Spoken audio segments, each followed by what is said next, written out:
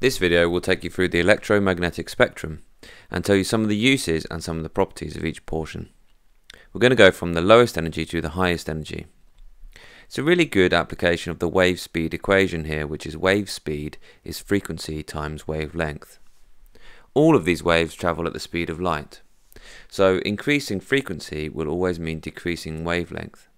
As we go from radio waves through to X-rays, you will see that the wavelength will decrease and the frequency will increase. Firstly then, radio waves. They are the lowest frequency portion and the highest wavelength portion. Typical wavelengths between 1 meter to 1 kilometer. It's really often used for communications. For example, radios or terrestrial television. It's really good because it reflects from the ionosphere. The ionosphere is the upper atmosphere, so it doesn't get transmitted out of the ionosphere.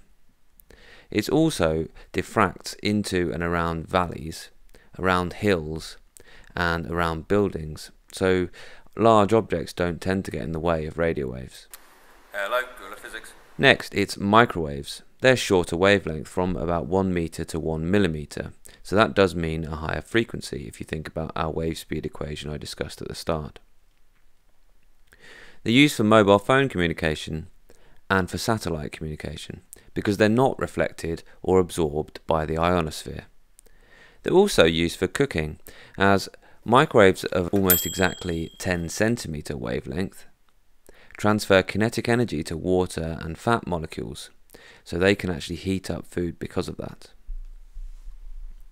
Infrared radiation is often just called heat radiation. It's the next portion. It has wavelengths of around 0.001 meter, which is a tenth of a millimeter. The hotter an object is, the more infrared it emits. But all objects above absolute zero emit infrared. You might remember from your thermal physics portion that dull or matte black surfaces are the best emitters and best absorbers, and light and shiny surfaces are the worst emitters and absorbers of infrared. We can actually use infrared to measure the temperature. This is an IR thermometer. We can take photographs in the infrared spectrum, and that can be used for home analysis. The darkest, bluest portions are the cold areas, and the reddest or whitest portions are the hottest. It's also used by the military and by police. Infrared is also used for cooking, but remember, it just heats the surface of whatever you're trying to cook. Visible light is the only portion that we can see. We remember the order of the visible spectrum in the mnemonic, Richard of York gave battle in vain. Red, orange, yellow, green, blue, indigo, violet. Now, we call the higher wavelength end of the spectrum the red end, and we know that is going towards the lowest frequencies and the lowest energies. The extreme of the red end is the radio wave portion that we started with. The blue end is the lower wavelength and higher frequency, therefore the higher energy.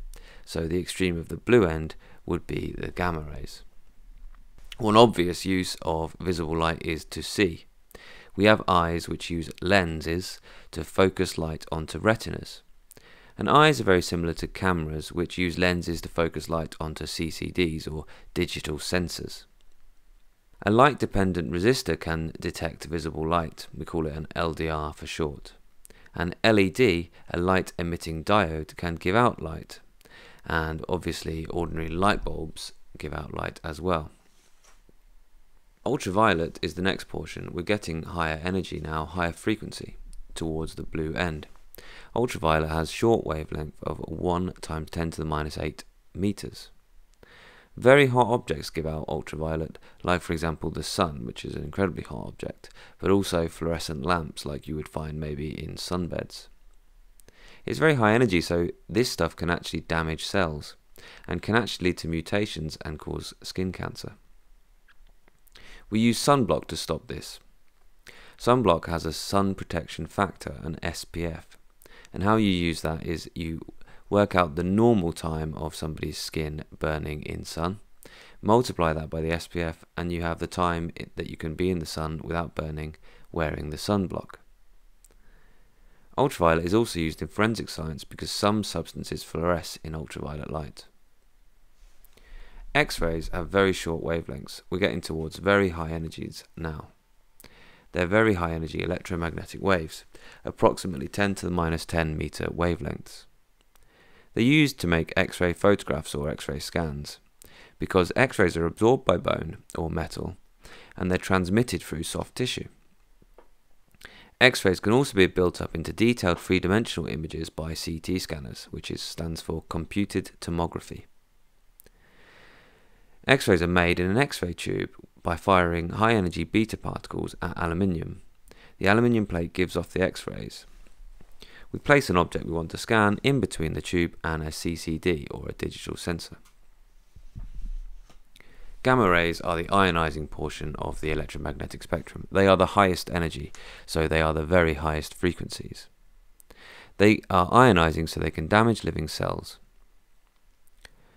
Very short wavelength of 10 to the minus 12 meters. They're emitted by radioactive isotopes. They are nuclear radiation, so they only come from the nucleus of atoms. They also reach us from the sun in what we call cosmic rays. They're absorbed only by very thick lead, and they can be detected by Geiger-Müller tubes.